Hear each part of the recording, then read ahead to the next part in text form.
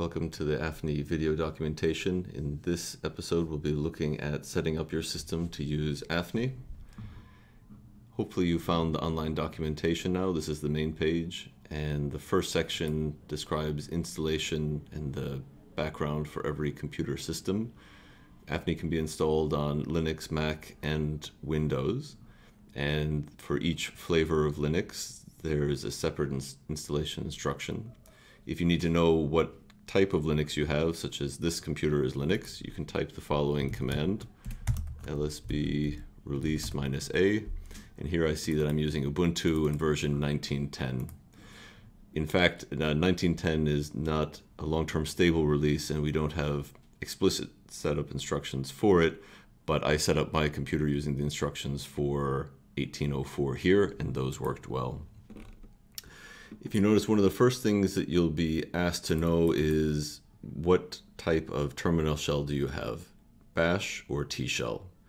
And the way you can find this out is by typing echo $0 in the terminal. Many Linux commands are interpreted equally whether you're in bash or T-shell or another kind of shell. For example, ls will always show you the list of all the files in your given directory, or pwd, things like that, the fundamental commands.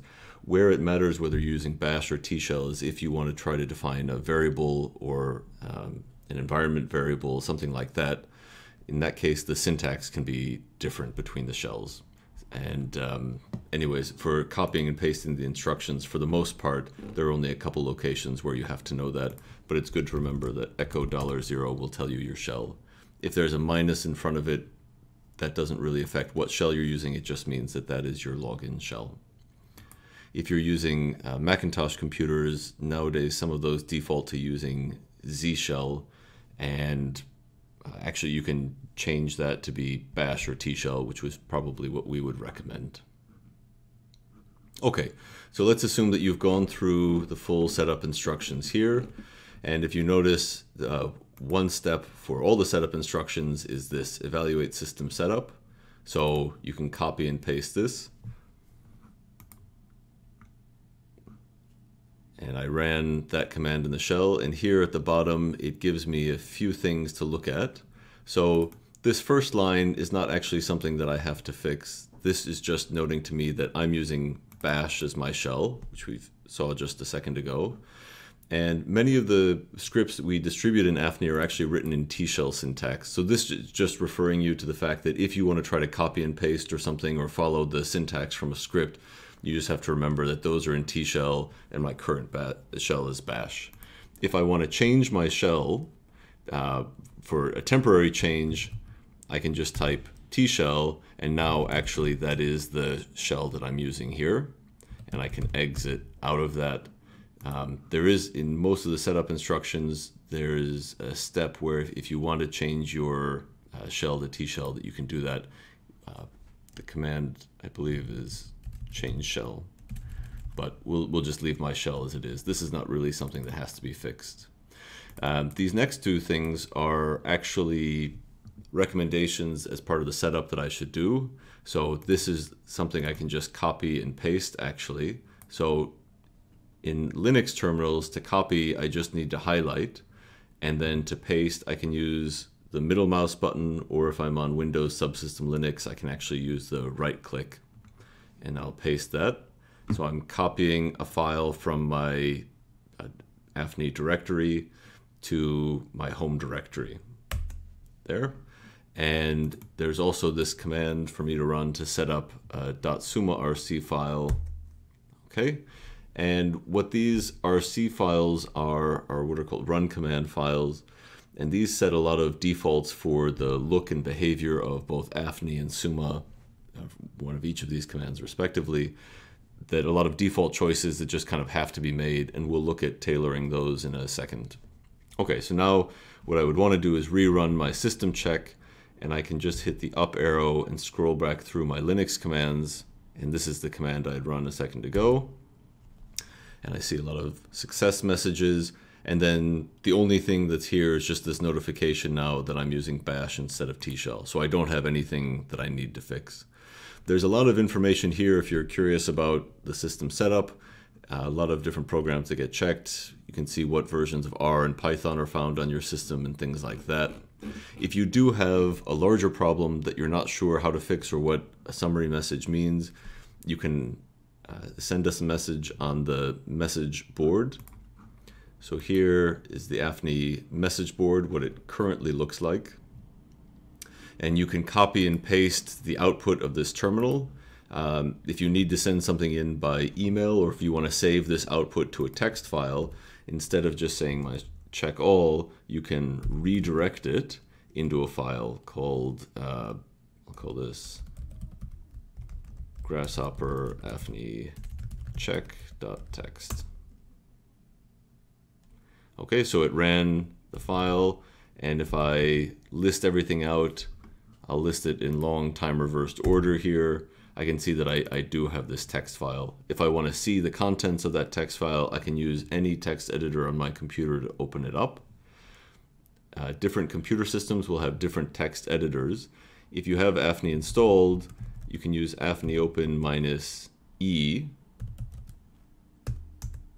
to open up any file, and this will find a text editor on your computer, and now this is just something I could use. So I believe it found gedit on my system. So here is the text file that I output, or if I just want to display it, I can cat the file. And note that I'm also using the autocomplete on the terminal. I'm not typing the whole file name. I can type the first part of it and hit tab, and it will complete as much as it can uniquely, which is a nice Linux shortcut. Okay, and so here's the file, and I could email this to someone if I needed help, or I could copy and paste from the file into the a new message on the message board. Okay, so let's assume now that the system check is all complete. AFNI has over 600 programs, and each of the programs has anywhere from a few to dozens of help options. And one thing you want to know is what are these options for a given program. So if I just type the name of an AFNI program, for example, 3D volreg is one, then I'll see the help message put into the terminal here. And I could, if I want to, I can scroll back through and find something that I want. This is okay. Probably a more useful way to see the help message would be to open it up in a text editor. And this can be done by typing the name of the program with an option -hview. Okay, and this will open up the same help file, but put it into a text editor here. And now if I open up a different one, in this case, I just have to see it. A new text editor won't open up, but a new subpage here. The behavior of how these text editors open up depend on what editor and what operating system you're using. But this is nice because now I can search through the help for what I wanted. Maybe I wanted to see about the haptic option. And here I can find it, and I can search through it just as I would in a normal text editor. So I find this a much nicer way to look at the help messages for a given program. Something else to note is as we're typing out these program names and trying to enter the command line options, you can actually have the same kind of autocomplete and prompting for option names that you have for file names. So example, if I type 3D vol, hit tab, it'll complete volreg because there's no other program at the moment on my computer that starts with 3D vol in a different way. Now I have my system set up where if I type the minus or the dash, and now I hit tab a couple times, it will show me a list of all the possible options here. So now if I were typing this out, I could say, I wanted 3D volreg -1D matrix save, and I can type as much of the option as I need to uniquely, and it will autocomplete. And then if there are some that, let's say I type -C and hit tab, if I hit tab a couple more times, I'll be prompted for just that subset that starts with this root and all the possible continuations. So maybe I wanted -cubic. Okay, so this is really nice to have your AFNI set up this way because you can both be prompted about your options and you can have the autocomplete feature on. If you don't have this behavior on your computer, then what you should do is run this following command. And running this will have a program in AFNI that parse all the help files of all the programs in AFNI, and it will store that information on your computer, and then it will know how to look up and get it later. So I'm going to run it now. It runs quite quickly on mine. You can see it went through all these, but because I had run it recently, I didn't actually need to rerun it. And for these changes to take effect, I just need to either open a new terminal and start using it there, or what's called source my .bashrc file. If you're using a different shell, you would be prompted to source a different .rc file.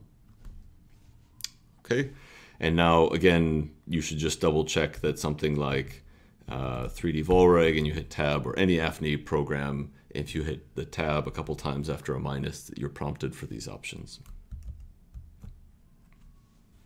Okay, that's enough for the setup now, and we'll pause here.